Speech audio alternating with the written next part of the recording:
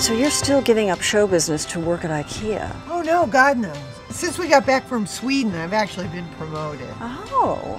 I'm taking over Justine Bateman's talk show, 40 and Bitter. One time, a critic described me as a thinking man's sex symbol. Not really sure what that means. It's like you have to seriously contemplate having sex with me. It's funny.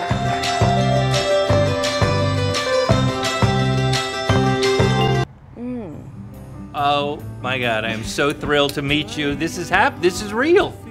Oh man, Pluto Nash. May I say, underrated.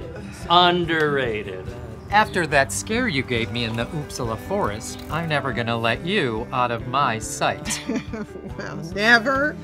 What about when I meet the man of my dreams? Oh, Illy, that's never gonna happen. It takes some time. You're my producer.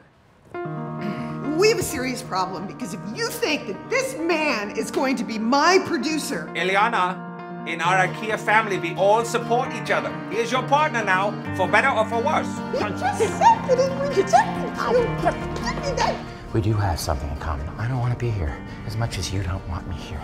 But we've got a show to put on. And Howard Frisk, yes, that's me, he knows a thing or two about putting on a show. Certain factors have come to light since our trip to Sweden. Inter IKEA is involved. Global will be studying us and making a report. If this show doesn't work out, it's not like you can just go back to retail. Sigvard Thorsten, the head of the company, sent me here to study your performance and effect on consumers and your coworkers, and then to write a report. Everybody's a critic.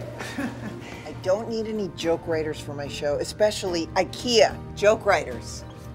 I'm not just a joke writer, Liana. Around here, people call me the Persian Don Draper. Who calls you that? Love is like riding a bike. You never forget how.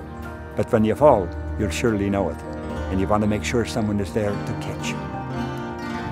Coworker Ileana may care more for fun than commerce, but she brings one thing to IKEA which cannot be undervalued.